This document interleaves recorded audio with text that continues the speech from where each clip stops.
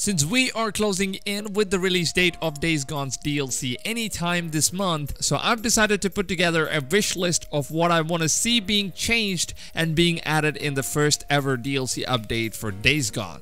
Hey, what's going on folks, my name is Blackwood here, tuning you all back to another Days Gone video. As we already know that Sony Bend Studios has announced the DLC to be launched anytime this month of June, though there has been no official release dates given yet. So since I've got a few ideas that can be added in Days Gone's expansion content, I've made a list of things that I want the developers to look into and maybe change or add them on the release of the new update. Starting off with the first one being the new Game Plus feature. Since Days Gone is a game which allows players to upgrade items and skills over time, I think it would be much reasonable to add the new Game Plus in Days Gone so that we can all start the game all over again without losing any of the progress that you made so far when it comes to skills and upgrades in the game. My second most anticipated feature to being added in Days Gone is the character customization, which would allow you to completely customize Deacon's outfit, which includes the customizable options to the jackets, shirts, jeans, shoes, and the hats. Though it would be much cooler to see if we could actually customize the ring on Deacon's finger,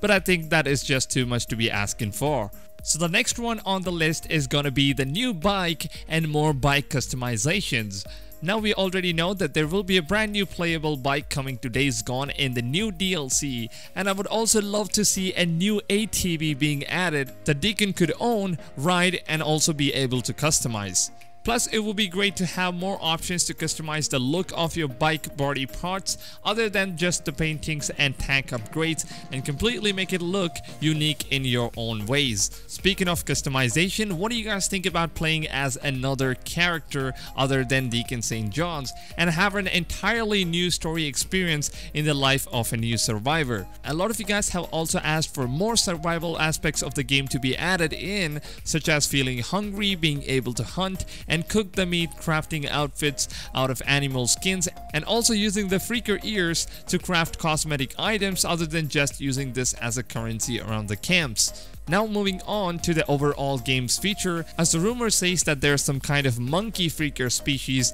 and the underwater freaker species coming to the game, which by in no means is confirmed, and this is just a rumor, and this could either be true or just be another made up story on the internet. Though I would love to see much more freaker types and also human AI enemy types, and have much more dynamic engagements with them compared to what we currently have in the game. And apart from this, the one big thing I want to see in the game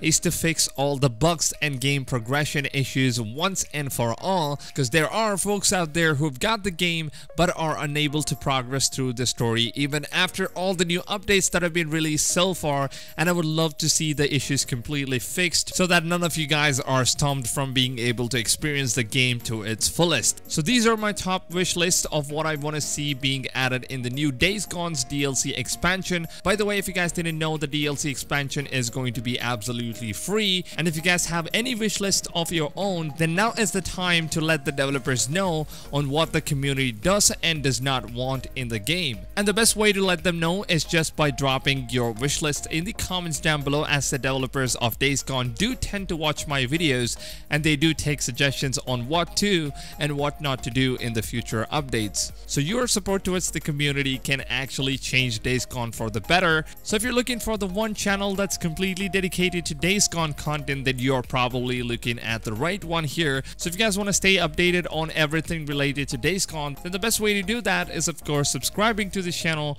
and turning on the notifications so that you guys never miss out on any future updates on Days Gone. So if you guys did go on and enjoy the video, you can just do me a favor by dropping a like on this video so that you can keep the channel supported and also motivate me on making much better Days Gone videos for you guys. With that being said, I hope you folks have a blast of a day, and I'll see you all on the next one. Peace out, amigos.